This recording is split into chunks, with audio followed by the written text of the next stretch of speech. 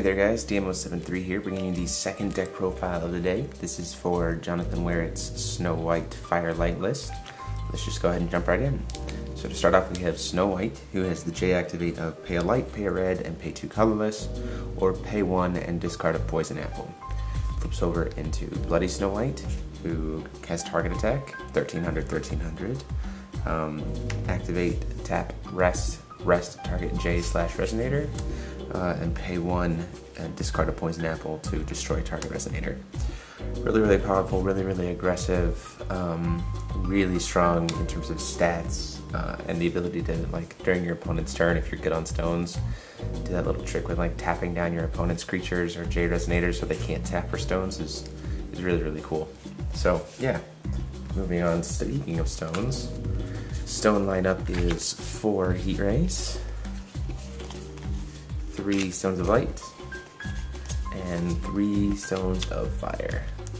So you don't want, this deck runs mains 4 split heaven and earth, so you don't want to split yourself too much, and because you're dual color, you really don't need much more than that. Going into the monster lineup, 1 drops 2 Holy Warrior of Hope, 3 Queen's Butler. This is to serve as like your protection for Snow White once Snow White hits the board, because you definitely don't want her to go anywhere.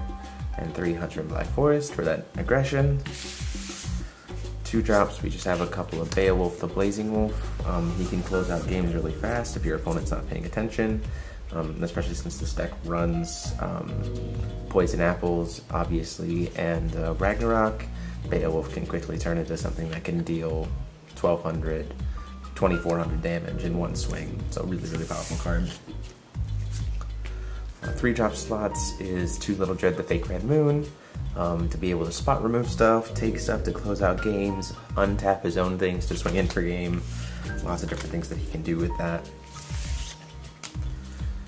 1 Abel, just to be able to potentially board wipe, and having another target attacker never hurt anybody, so really good. A couple of Mind Reading Foxes to be able to have that kind of hexproof protection, because his spell lineup doesn't really offer a lot of protection, and so having some creatures that he can just play and not have to worry about protecting them from spells and abilities is really powerful there. And then a dragon package of 2 Gilderai and 2 Blazer. Both of these guys are pretty self-explanatory in any deck that runs red. Never dies, pretty much never dies aggression, and closing out games when your opponent is least expecting it. Really cool. For the spell lineup, you'll have to mind that I don't have all the copies of each card. Things are pretty crazy with the unboxing of Millennia of Ages, so I couldn't find some of the copies in the maps. So spells are 4 Poison Apple, pretty obvious because it's a Snow White deck and you need 4. Only 3 Thunder, which I thought was an interesting choice, but he backs it up with 3 Duel of Truth because of Snow White and all of his Ragnaroks that he uses, so I can understand why he dropped the Thunder. He doesn't really need it in this sense. 3 Sign to the Future to serve against other aggression decks and when he needs to kind of cleanse the board when he's maybe falling behind a little bit.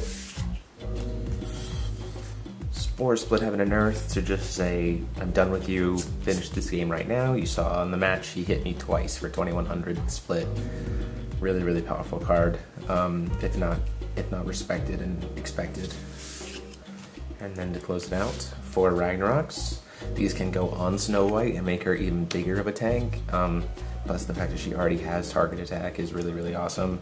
Plus these can go on his little tiny creatures and make them really big threats too. And they can help him recur life. So really good, I thought, choice to back up Snow White. So yeah guys, there you have it. That is Jonathan Werett's Bloody Snow White Firelight list. Really fun. It was nice to meet him. It was great to play the games. Let me know what you thought of his list, what you think you would change, what you would add, what you would take out. Maybe you don't even know what you would add yet, but go ahead and like, comment, and subscribe. And until next time guys, this is DMO73 signing off.